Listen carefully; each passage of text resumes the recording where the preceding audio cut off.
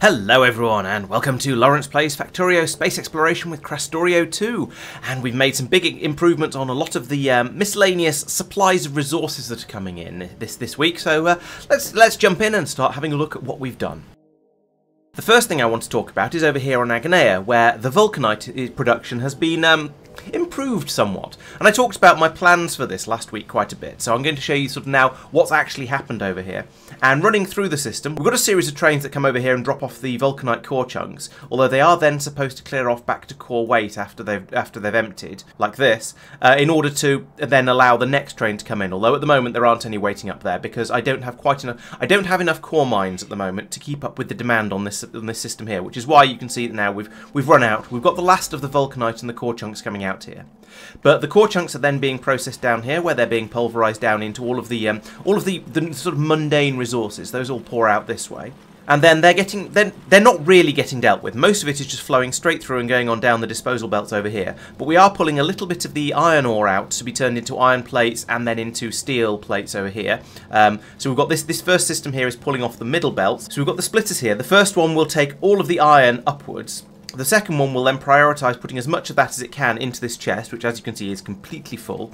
And then, but then any that won't fit in will then goes into this splitter and gets put back onto this belt. So all of the stuff that isn't iron will just flow straight through, but any iron will go up here, be put into here if it can be, and then drop down here if not. So it's always going to nicely filter out the iron as much as we need, and then let the rest of it go past along here. The same is happening over here with the top belt, but we're only pulling out. We're not bothering to put it into a chest here because there seems to be plenty of it coming through, as you can see by the sheer amount of backlog of iron along here and of steel along here. We've got a couple of greenhouses in here to grow the wood to make into the coke to make the steel, and I've done exactly the same thing for pulling out the coal along here as well. And the reason we're making steel is that pulverizing these core chunks over here produces a certain amount of pyroflux, and so we're pumping that through into here, and then that can be put into barrels that are made from the steel, and then put out to again go on the disposal system. And we also produce various other fluids over here, so we're producing quite a lot of water, but that's needed on this planet, so we're letting that come out into this tank here, and then be passed up here to be used for other processes. But if there's ever an excess of it, we can just we can blow it off into the atmosphere here with this flare stack. Similarly, the mineral water is just getting dumped straight into the flare stack because we don't have any need for mineral water on this planet. It's not worth barreling it up. We're just getting rid of it because we don't care about it. We have more than enough of it on Nauvis already, so there's no point in shipping it over there just to flare it off down there.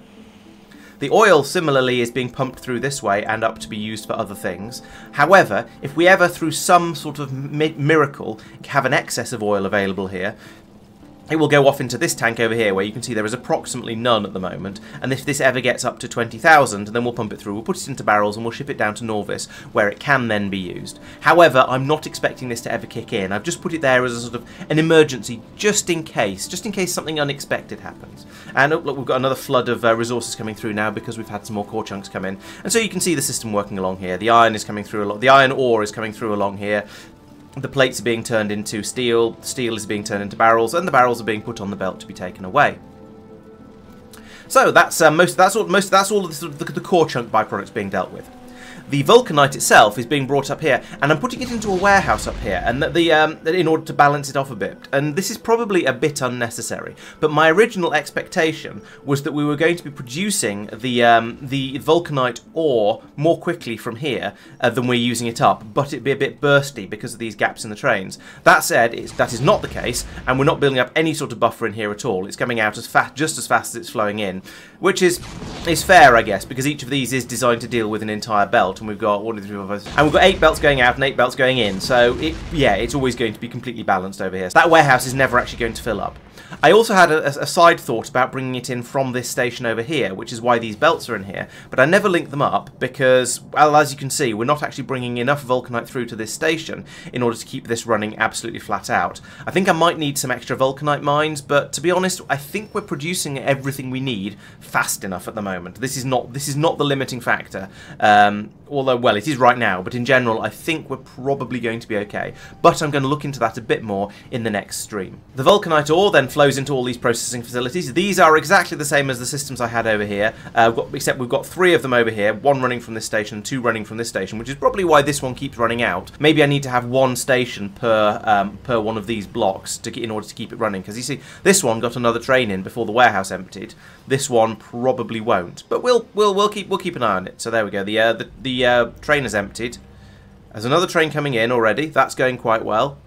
Oh, but no, the warehouse is emptied. So, yeah, it looks like we need one of these requires a station. Or perhaps I need to put in a lot more of these green loaders in order to unload the train a bit more quickly. That might also do. Or perhaps I need to just have more trains, because now this one is here right behind it. It's quite possible that when this one pulls out, the next train will come in before the unloading happens. But anyway, so we've got 3 of these processing systems taking the vulcanite ore and turning it into the vulcanite cubes. Over here, we've got 4 of them dealing with everything that comes out from the core mining, which is it's more than we need, to be honest. This system is dealing with the vulcanite faster than it's coming in. That said, if I have more trains coming in here and dropping the resources, dropping the core chunks off, then maybe, and therefore more mines as well, then maybe we'll be able to keep up a little bit better. But at the moment, the limiting factor is the rate the core chunks coming in. This is slightly overbuilt. Oops, oh well, never mind. There are also a few extra things you need in order to actually make the vulcanite cubes, as well as the ore. So over here, we've got this sulfur belt coming in over here, and that's coming from a sulfur supply down this way. And I've had to expand this a bit. So previously, I just had this area here, and I realised I didn't have enough. Well, it wasn't so much the sulfur that was the problem. As you can see, these machines over here seem to be quite easily able to keep this belt full. The sulfur was struggling at some point, so I thought let's put in a bit of extra just to make sure.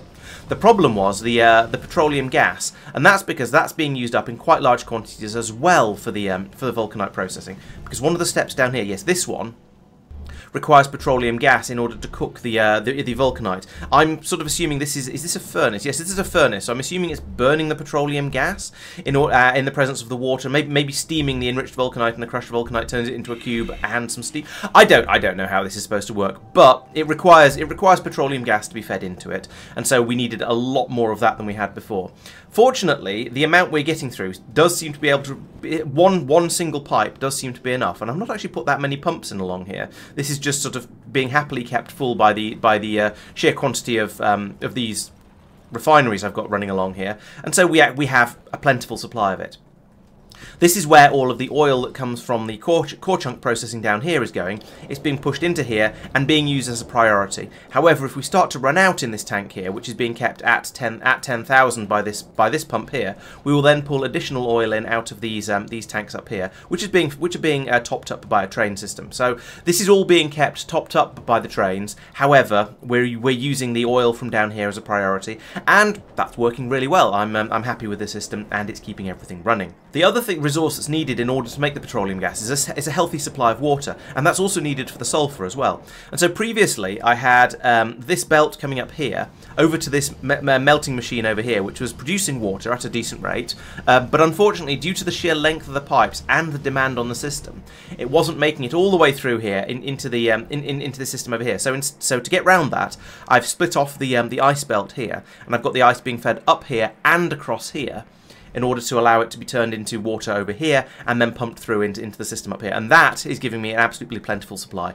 I'm also doing the standard prioritization thing where we're saying only pump when there's less than 10,000 here, so we can get the water out of the core chunk processing first and then top it up with this system. And as you can see, this is ticking over here. The core chunk processing is not producing remotely enough to keep everything running, but it's providing a little bit of it. It's meaning we're having to bring in slightly less ice from Nauvis, we're having to bring in slightly less oil from the mines, and so I think it is very worth having. When I was building all this up, I put all of the bits and pieces I needed, or at least all the bits and pieces I thought I needed, into my spaceship and then flew over. But in order to get all that stuff down onto the planet, well, I had a couple of choices. I could either put it all into my inventory and then try and bring it down and then dump it into yellow warehouses or something like that, and then just hope I brought the right stuff. And that would have led to me going up and down the elevator endlessly, trying to make sure I got all of the resources that were needed down here. Or I just did the maths, and so our spaceships have a couple of rocket fuel booster tanks in them, as you can see down here, and they're okay. They allow the spaceship, and along with the ion booster tanks, they allow the spaceships to take off from orbital places like this, and then we can use the fuel from these ion tanks to power the engines to fly across the voids of space. In theory, these tanks can allow a spaceship to take off from a planet as well, but I ended up doing the maths thanks to somebody in chat on stream. I forget who it was. I think it might have been Regular. If it wasn't you, if it was someone else, then I apologise and credit to where it's due. But these tanks will allow a spaceship of a certain size to take off from a certain size of planet, and so the maths involves looking at the stresses on here to see how big the ship is and therefore how heavy it is. You multiply it by various numbers, and then you multiply it by the size of the planet, which we see here. And from doing the maths, we worked out that basically these ships can take off from any planet that's less than about 3,000. So big grid is going to be borderline, but we can definitely take off from Agneya. We can take off from Draken Taishikutin if we ever go back there, which we probably won't. And we almost certainly can't take off from Kothar, but we can take off from Njord. So it's a little bit iffy. We should probably be putting an extra couple of these booster tanks into these ships, which would be easy enough to do. We could just take out one of these solar panels on either side and then chuck in another tank in the gap that would be created there. So, and then we'd be able to take off from planets up to 4,000 in diameter. Maybe, no, sorry, 6,000 in diameter even.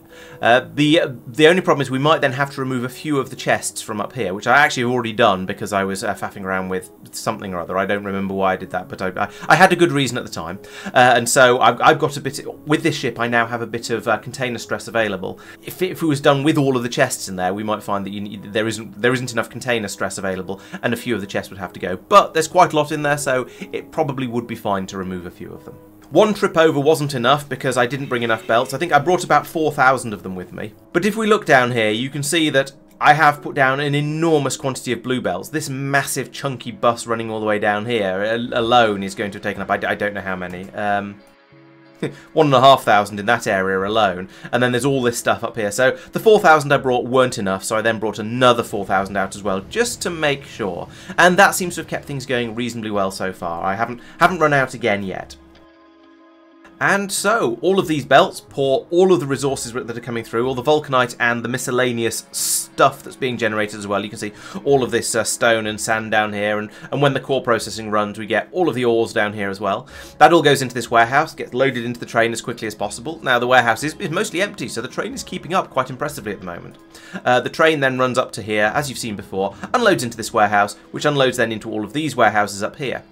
And during the last stream, I noticed that all of these warehouses were full. The train was stuck up here, and the system had ground to a halt because we've managed to bring so much vulcanite and associated stuff up here that we just, yeah, as I say, the train couldn't empty. However, the ship has done a couple of runs back and forth now, and so things are starting to calm down a little bit. And the problem was actually over in Norbit, and over here we had a problem where basically this warehouse had filled up completely with junk, and so had this one, and so had these ones. So everything was completely full, and the system had ground to a halt and would just stopped working. And so Tristan spent some time messing around with the downstream trains and also the disposal at the other end, and has managed to fix this, as you can see, because well, a train has arrived here and is filling up with the miscellaneous junk that's in this warehouse. There's still 250 stacks worth of it here, so we've got quite a lot of it to go. But if we look down here on Nauvis, you can see that most of these belts have emptied fairly efficiently and fairly quickly. The problem is we're waiting for a few more of these purple underground belts to be produced, and there is a massive shortage of them. Oh, and here's the train that's just come down from the Agneya dump downstream station to unload a load of stuff onto the belts and demonstrate the problems. So those are all dumping over to here because the purple belts are in theory the fastest ones. The problem is there's a red underground here. I mean, that could at least be updated to a green to stop it being quite so much of a bottleneck there, and then upgraded to a purple later.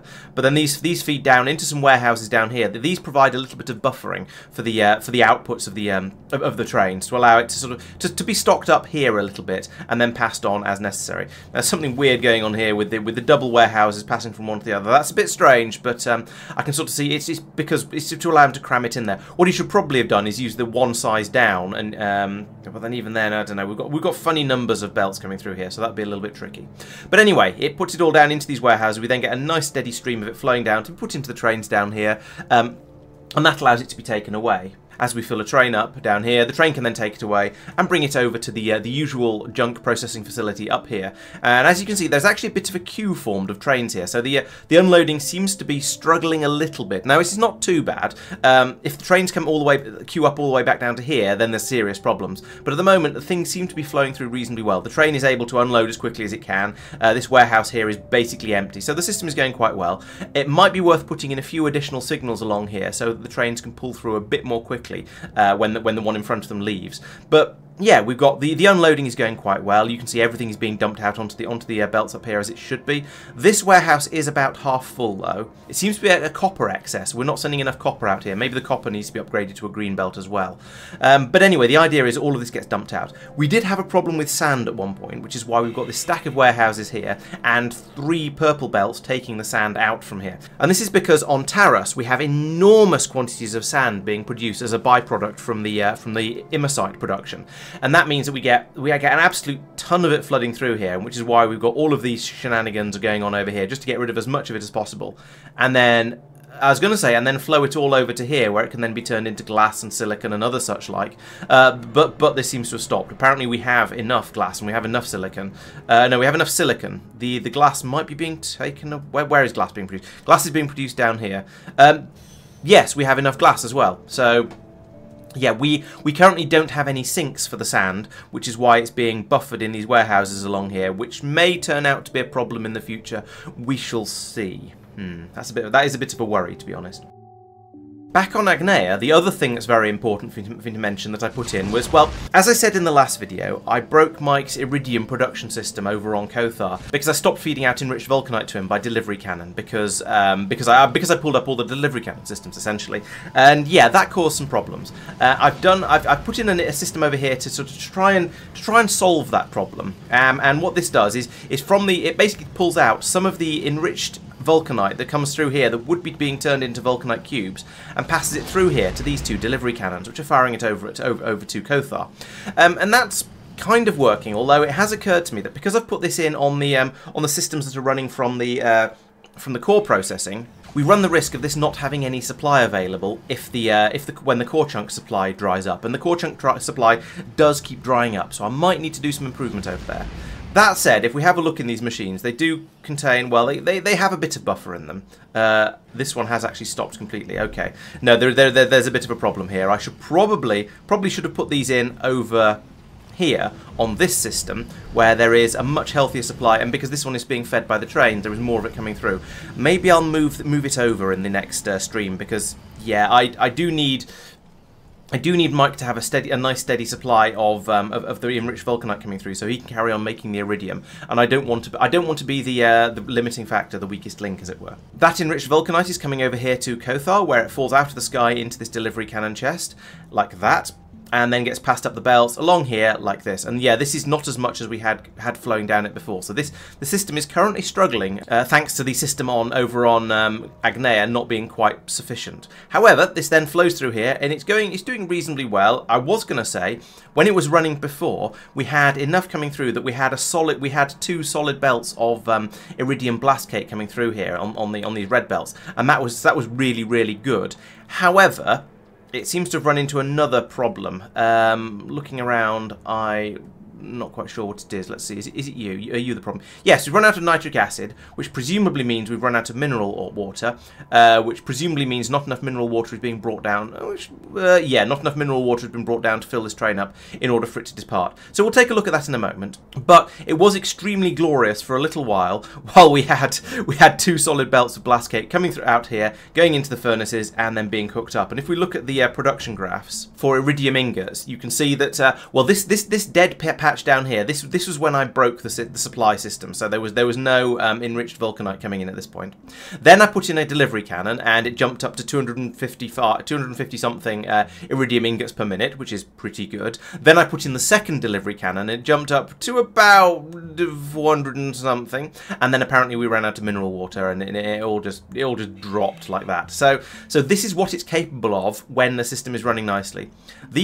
This dip here might be due to a shortage of the enriched vulcanite coming through, as I say, I do need to upgrade that a little bit, so we've got a bit more of it available. But we're doing quite well for the iridium now, and we're we're solving one supply problem after another and gradually getting there, so things are sort of working. And in an attempt to make it all work a little bit better, Mike has put tier 6 productivity modules in a lot of these machines around here. So you can see all of these are tier 6s. The ones up at the top are tier 3s because there weren't enough tier 6s when he did it. So the idea is that the ones that should run all the time have got the tier 6s, and then the ones that will only run occasionally are only on tier 3. And after doing the maths last time, I believe that with all these tier 6 productivity modules in the correct places, we should be able to fill the spaceship up with iridium from the stuff that's made from one spaceship's worth of mineral water. Eventually the spaceship will come back from Norbit. There it is. So that spaceship will now, we can see this one has a completely full tank of mineral water in it. Well, a very nearly full tank, and a load of rare metals as well, and some vulcanite cubes as well. So those are all being brought over in order to be turned into the iridium. When it arrives, it'll unload all of that, and then we'll suddenly have a load of mineral water available down on Kothar, which will allow the system to then pump it through down here by train, and all of this will kick back in again. Now, I suspect what we might need to do is set that ship to depart as soon as it runs out, either as soon as it runs out of mineral water, or when it's completely full of iridium and other such nonsenses.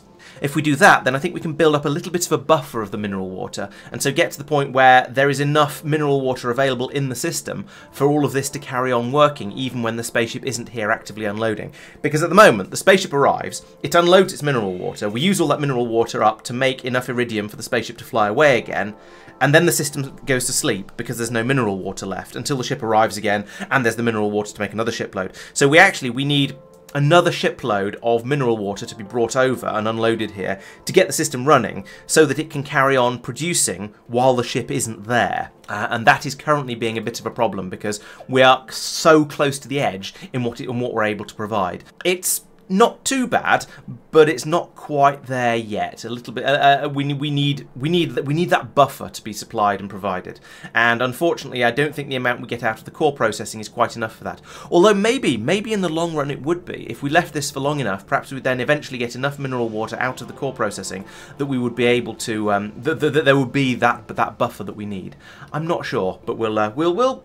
I think we'll probably do it the other way. Mike did have another idea in order to fill the spaceship up, so he decided it'd be interesting to bring over a massive quantity of raw imersite and unload that into the spaceship. And as you can see, that has now been stopped because we decided that was a bad idea. But the theory behind it made a certain amount of sense. The plan was that if you can put more stuff into the ship that isn't iridium, and therefore doesn't require mineral water in order to generate it, then the ship doesn't have to have as much iridium in it in order for it to leave. And so he ran that for once, and then someone who was keeping an eye on Nauvis orbit said something along the lines of, "Why is there an enormous amount of raw imersite in the warehouses over here? What on earth is going on, Mike? What have you done?"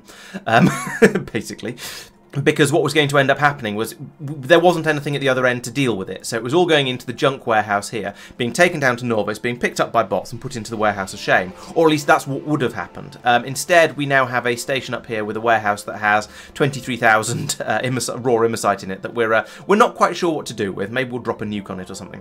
In theory, we could potentially have that being brought up to Kothar and then taken away to Taras in this spaceship, just filling this one up a bit and taking it over for it to be processed over there, but we hadn't put in the infrastructure for that, so it wasn't going to happen, and so it was a silly idea. We don't want to do that. We're not going to do that. However, I believe Mike has now stopped sending all of the miscellaneous ore stuff that comes out of the core processing here down to his mini mall down here to be turned into useful stuff, because basically at this point of the game, the sort of useful stuff you can make with a mini mall like this isn't going to be good enough for actually expanding. So I mean, for example, he's making the inserters actually might be okay, but he's making assembly machines and chemical plants along here, I think, somewhere. Yeah, he's making tier 2 assembly machines here. He's not actually making chemical plants, but the point is, even if he was, he wouldn't be making the sort of chemical plants that we're actually using, because we've advanced onto higher levels of technology now, and so the sort of stuff that you can make out of relatively basic stuff in a relatively small condensed mall like that is not going to be able to make the machines that we need to put in on this planet. To be honest, it could be still useful for making red belts, maybe even blue belts, but it's not going to be useful for making any of the machines. And so we're now taking all of the miscellaneous ore that comes out here somewhere, probably on this belt, I imagine this is now running all the way up to the... Oh, good grief. Yes, this is running all the way up here and to be put into the train to go up here. And so this means that they'll, as well as the iridium that he's making, he's also going to be chucking a load of the byproducts in the train and then into the spaceship. And so hopefully that will mean that it gives us that extra little bit of fill up there. Oh, look, the spaceship must have arrived because the train is leaving, unless you've got a timed... No, it's got a timed thing on it as well, okay. The spaceship has not arrived yet. But it means we can then, we've got a few other things that we can put into the spaceship in order to fill it up a bit more quickly and hopefully allow it to fly a little bit more often and bring over a bit more mineral water. And so that train has dropped off the mineral water down here. We're now able to make a little bit of the nitric acid, so that now the system will be kicking back in again. We can see that's actually filled up really, really quickly. That's quite impressive. And that means that up here, all of these systems have started running again. We've got all of the, we can carry on powdering, well actually, we can carry on making the we can carry on making the powder down here. That was where that was the stage that had stopped. And therefore we can start making the blast cake up here. Now I noticed these belts haven't quite filled up yet. I'm not sure whether that's exactly where the shortage is, but eventually these will all fill up. And as you can see, we're now getting pretty close. Yeah, we're now getting a nice solid red belt of blast cake coming out here. And so this is what we've been working towards. This is what we saw running at the end of the last stream, and we were all very impressed because this means that we are now producing the iridium at a much higher rate, and it turns out it was my fault all along. We were just not shipping over anything like enough of the enriched vulcanite. So yeah, it is now a solved, well, now a mostly solved problem, apart from the mineral water issues I was talking about earlier. And again, yes, another mostly solid belt coming from down here. And as all the buffers start to fill up, this will start to run a little bit more solidly, and everything will be amazing again. Back over in Nauvis orbit, Tristan was having a look at the solar panel production over here, and this is in the streams and miscellanea production area, where we're going down to the probe rockets. So we've got all these machines along here that are trying to make solar panels, but Marc pointed out that there seemed to be a bit of a shortage of them, and so he was trying to make them off the bus, which is less good because I think it was less efficient, and I can't remember why. Maybe it isn't actually less efficient anymore. But anyway, he was trying to make them off the bus, and we didn't really want that. We thought we were trying to make them all down here in bulk. And as you can see, there's loads of machines making them, and this works quite well. However, Tristan went in to investigate why it wasn't working as well as it should be, and he discovered that a lot of these resources along here weren't being brought up in sufficient quantities. Fortunately, that was quite an easy fix. All he needed to do to get that running better was to increase the demands on the wherever the shopping list is in this area. I've no. Is it you? No. Is it you? It's probably you. Yes. He increased the shopping list over here. So we're now asking for 2,000 aeroframe scaffolds and 1,000 of the advanced solar panels. So we've now got more of those being stockpiled up here.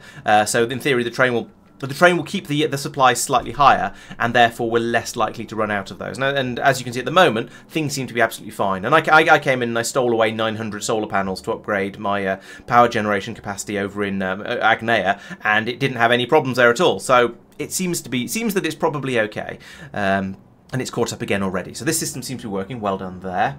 And he's also replaced these machines up here, certainly the iridium one and possibly the other two, to go from being from being two assembly machines to a manufactory, which is significantly faster. And so that's allowing us to have enough iridium plates available that then passed over here. And are they actually required for the solar? Well, no, they're not. But apparently, apparently there was an insufficiency of them for making these probe rockets. I don't know. Oh wait, I think it's this one up here that was upgraded. So slightly higher up, not the one down here. The one up here was upgraded to chop up the iridium a bit more quickly, and to pass that through along here for making the mirrors that go into making the solar panels. That makes a lot more sense. And so yeah, that has meant that we're now able to make the mirrors quickly enough to make the solar panels at the rate we want, and also to keep this train satisfied. That intrigues me. It makes me wonder if we're getting ingots brought up in multiple places along here. And yes, we clearly are. We're having iridium ingots brought up to here. To here? Yes, to here, as well as to down here, and that seems slightly silly, but to be honest, I don't think it's a serious problem. I don't think it's worth messing with. I'm happy to just leave that as it is.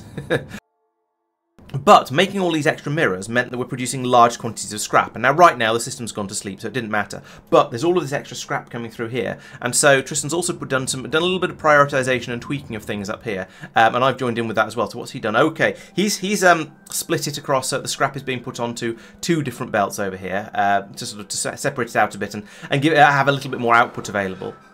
I've also gone through here and changed the priorities on all of these inserters. So like this one here, I'm prioritising the scrap that's being brought in from the whatever's going on here. This is the astro science, for example, and done that everywhere because we have the material science over here that is sort of, as you can see at the moment, it's all asleep, and I think it's probably I think it's asleep because it's run out of iridium, or iridium intermediates. But but every so often this kicks into really high gear and outputs basically 3 solid belts of junk or scrap and contaminated scrap down here.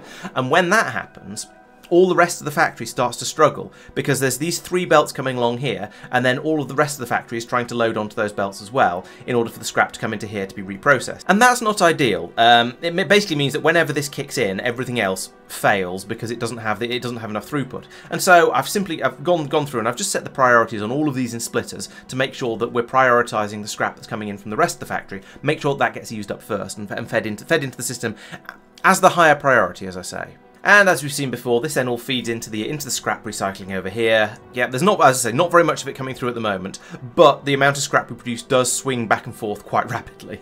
And then it gets passed through down here, goes down in the trains to be dealt with on Nauvis. And I showed you all the upgrades that have been done to the dealing with the junk down on Nauvis earlier already, because I got overexcited when I was talking about the vulcanite and was yes, I was supposed to talk about this at this point, but I got overexcited when I was talking about getting rid of all the junk from the vulcanite processing and talked about it then instead. I hope you can forgive me. But out of curiosity, let's have a look at the scrap production graph. Yeah, so looking at it over 50 hours, we can see some definite spikes in it, and I think these really tall spikes are when the material science has kicked in. But looking at it over a shorter range, it's, yeah, I guess this sort of level down here is when we're producing it from other things, maybe all of the other science packs and the mirror production and that sort of thing.